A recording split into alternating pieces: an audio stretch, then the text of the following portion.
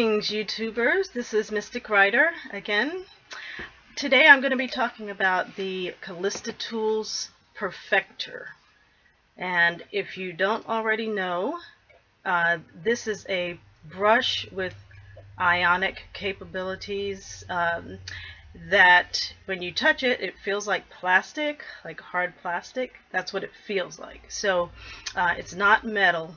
And it's very user-friendly because it is smooth on the tips and it makes it so it doesn't grind your scalp or pull at your hair too much. Okay, so I'm making this video because when I first bought this, I was so excited about using it because it's something that I thought they should have made a long time ago.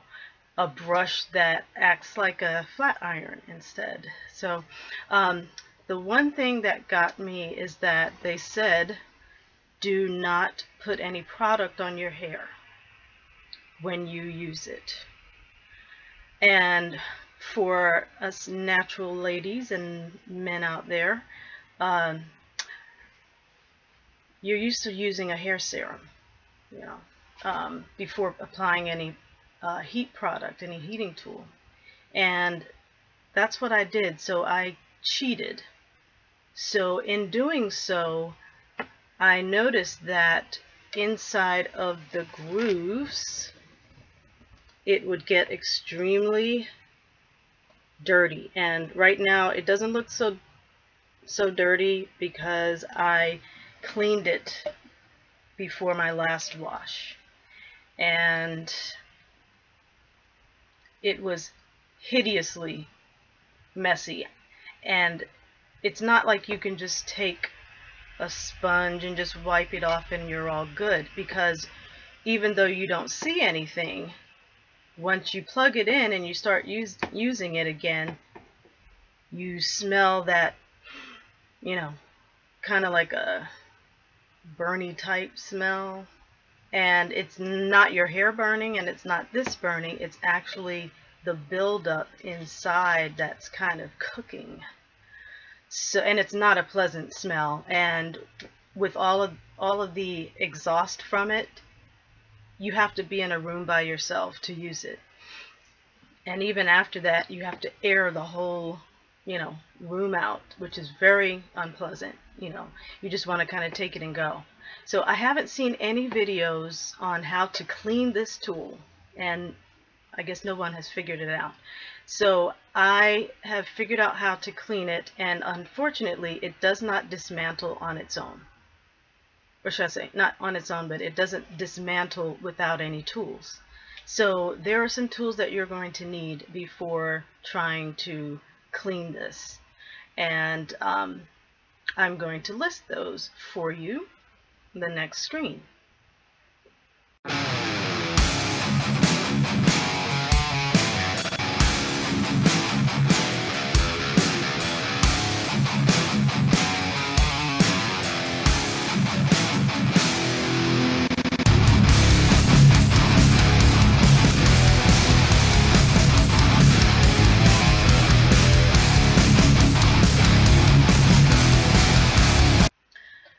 Okay, so now that you've seen which tools you'll need, I'm going to start dismantling this. Okay, so with my Phillips head tool, you're going to see a little hole right here. And you're going to start taking that out, and I will probably speed up this video at this time.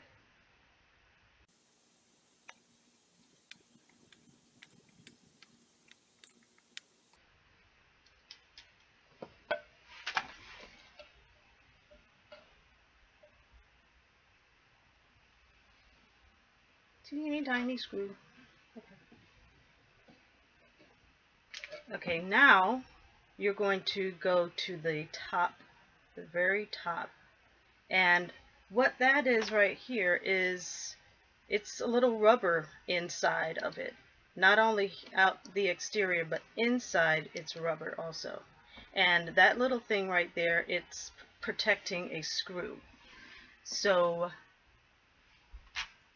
you can actually use a flathead if you have a small one, or you can use, this is actually a really tiny one that I have, but it's not a flathead and I can't find it, so I actually used this the last time and it worked just fine to get that screw out. So just turning counterclockwise, you'll wonder how does this work in there, but it actually does. And you're going to take that off.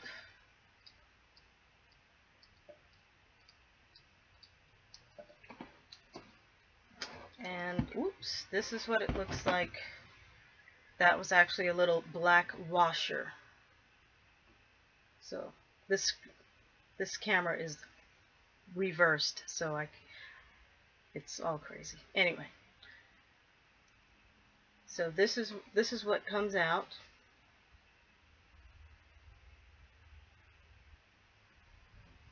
And the screw is, this is what you were taking out actually. So you're going to put this to the side, of course, and your best bet is just to stick it back in there so you don't lose it. Okay, the fun part is actually removing all of these things, and unfortunately you can't just take it all out. There is another screw. So you have to shift these up. You just move them, glide them up. Push it with your thumb or whatever. And what you're looking for is this really tiny screw. Let's see if I can get it as close to the camera as possible.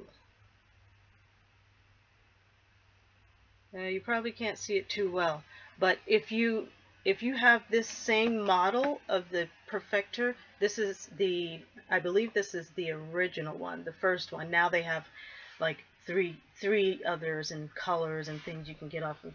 I think it's QVC. I'm not sure. I think it's QVC. One of those home shopping channels.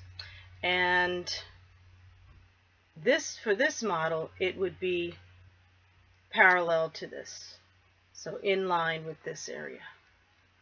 So when you look up, the screw is right there. It's very, very tiny, very tiny. So you're going to need something really small like this one, or whatever screw, one of those that I had on the list. And you're going to start dismantling that. It's a very tiny screw, so you have to hold it over something, because if you drop it, it's gone. It's really small. Okay, so I'm going to pause the video here and come back.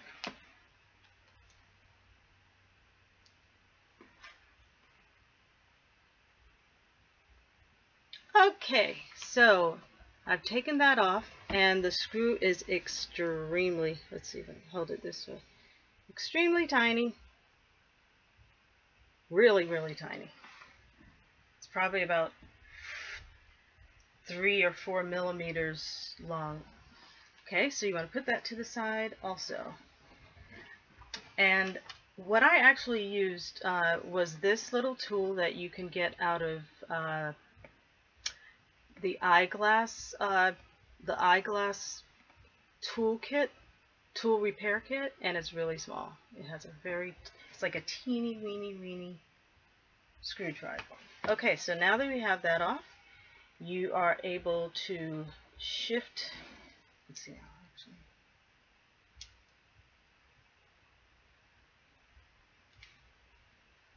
Oh, okay, yes, I forgot. Now this actually comes off. It is the top of this. So the easiest way to get that off is to use a very tiny flathead screwdriver, and this also came out of the eyeglass tool repair kit. And just slide them down like that. Oh, that looks nasty. Anyway, okay, and then you just pluck it off from the top. Ooh, that went flying. and it looks like a little wheel. So now you're able to just slide them all off.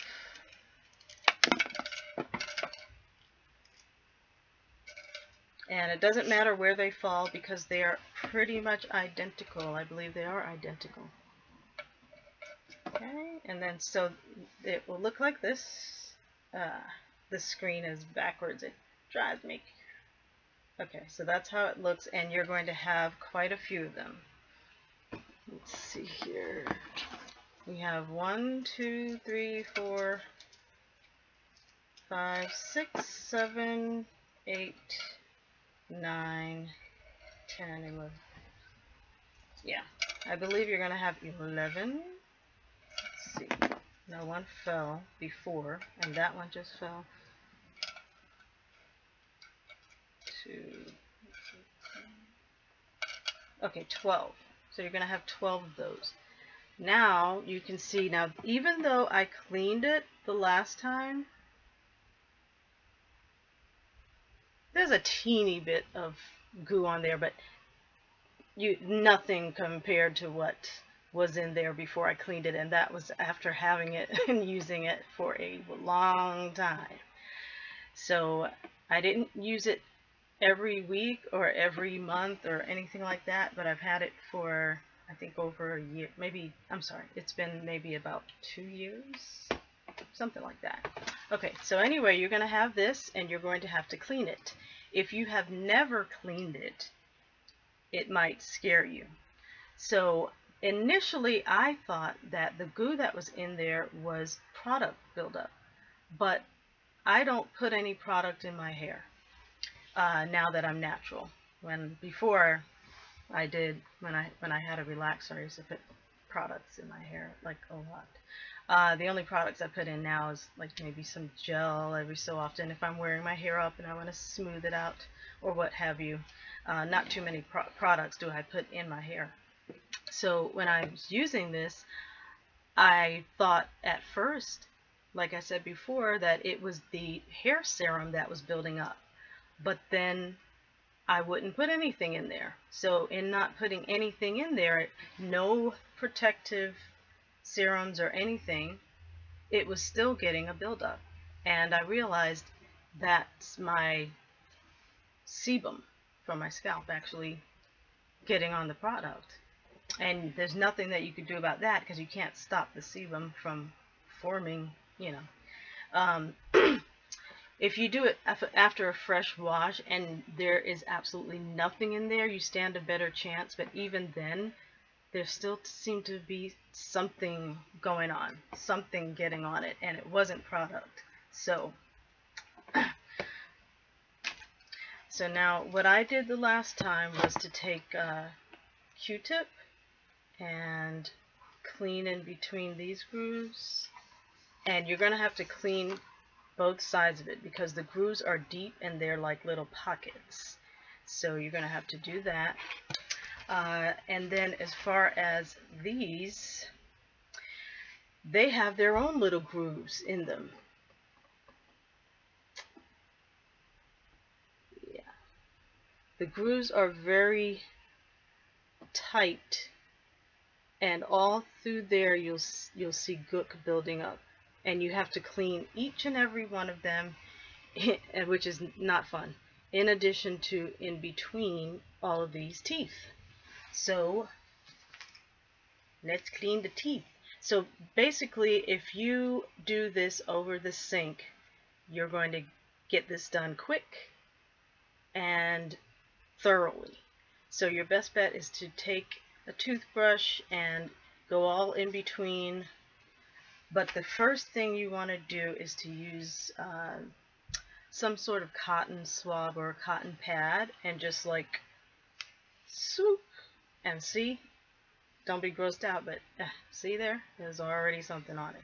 And it doesn't look like there's anything on it too much, but there is. It just builds up everywhere. It's all built up. And you're going to do that with each of them. You can clean it using your own method, but I thought that this was a pretty good method. And I use the water, of course, over the sink, but just for the sake of the video, I put a little water in here with dish detergent, and if you just clean it like that, it'll get all of the gook out quicker, and you can then rinse all 12 of these in your sink.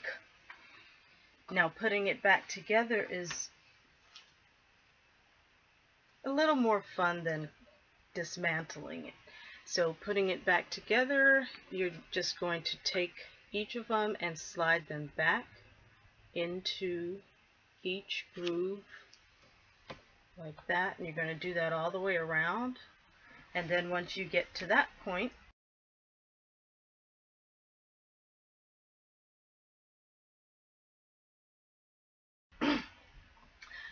then of course you're going to put this top back on.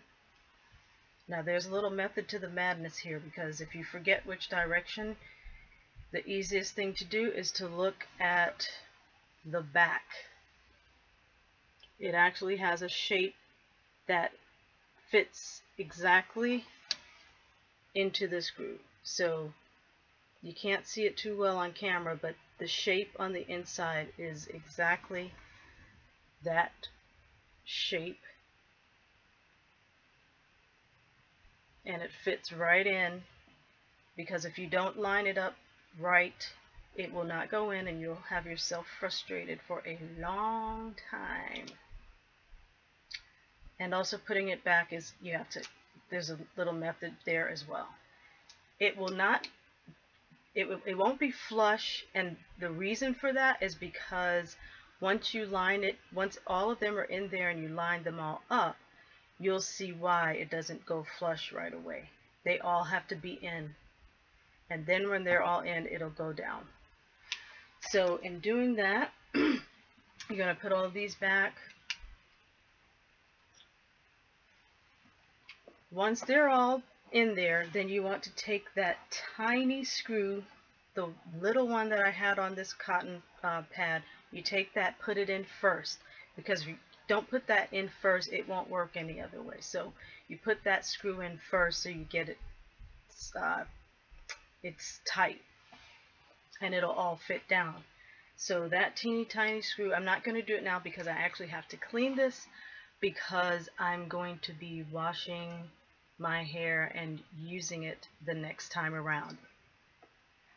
I'm also going to be doing a video on that, not just so you can see me use this tool, but I'm going to be adding a special product. Yes, I know I said no product, but this is a product that has absolutely no residue. It's basically, it looks exactly like water, it feels exactly like water, and I believe I actually mentioned it in one of my prior videos. So I'll just give you a cheat. It's setting lotion. Okay, so spoiler alert. Okay, so you put that in the middle there, and then once you do that and you have this on top, you're going to be able to finally put this back on. And the thing that gave me a little bit of trouble is this daggone washer. Every time I try to put it on, it kept falling, and you have to hold it down because it keeps falling, and then you can't get it in. Okay, and then you're going to put this back on top, this little piece here. Put that back in. Use your handy dandy to screw that back in clockwise, and then from there you can finally put the first screw in, which is on the flip side of this, and that goes in the back. So you put that little screw in there and you're good to go. Tighten it up and it'll be clean for, I think, one wash, because I literally cleaned this the last wash cycle, and already I have to clean it again. So I'm not going to do my review on this in this video, but that's something to keep in mind. Okay, so again, I made this video because I don't see anyone else who has made a video on it, and I was baffled at first as to why not only this styling tool, but most styling tools don't give you the option to clean the tool thoroughly without dismantling it. And I was just hoping that there was a way that I could open this up without using any tools, but there isn't any other way. So that's what you're going to have to deal with if you get this tool or if you have this tool. Okay, so thank you for watching, and if you haven't already, please subscribe and like, and I'll see you in my next video.